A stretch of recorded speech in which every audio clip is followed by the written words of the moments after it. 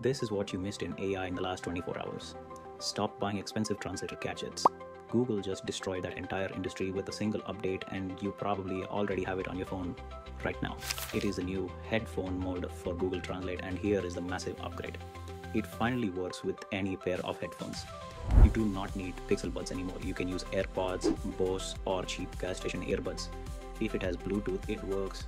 But the real magic is the brain behind it. It is now powered by Gemini AI. This means the old robotic word-for-word translation is gone. It now understands slang, idioms, and context.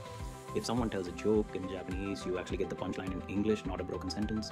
It preserves the cadence of the conversation, so it feels natural, not digital. Imagine walking through a market in Mexico City.